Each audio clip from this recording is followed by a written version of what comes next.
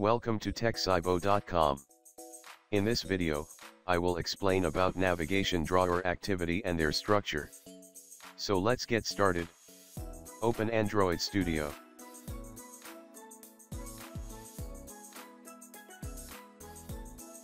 Click New Project. Type any name for your application.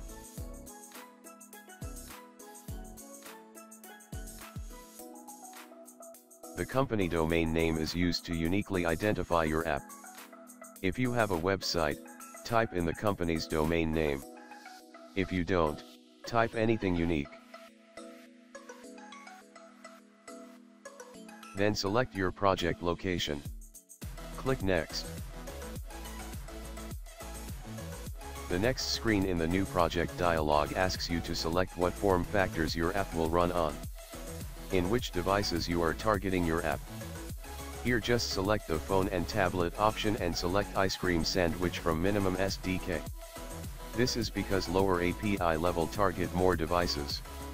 Here the ICS run on approximately 94%. And in this chart we can see that the highest API are less users and lowest API are outdated. So we select API 14 ICS. Click Next. Here you need to add an activity to your Android app. Activities are similar to forms in an web application. In this tutorial series we create an app for our responsive website. So we need more navigational functionalities. So select Navigation Drawer Activity and click Next. Here you can set names our main activity and layout name. Title property is the name that displays in the app bar. Click Finish to create your project. In the Navigation Drawer activity, the Android Studio automatically creates default layout and activity for our project. Here the left side of the screen, expand the layout folder. Here you can see all the layouts that are needed to work with Nav Drawer app. All this layouts works with only one Java file. The content main XML includes all the design elements in the main page.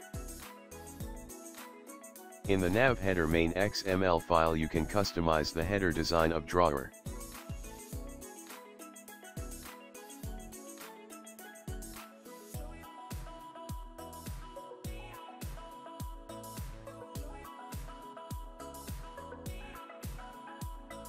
Open Activity Main Drawer. In this file you can customize the drawer items name and their icons.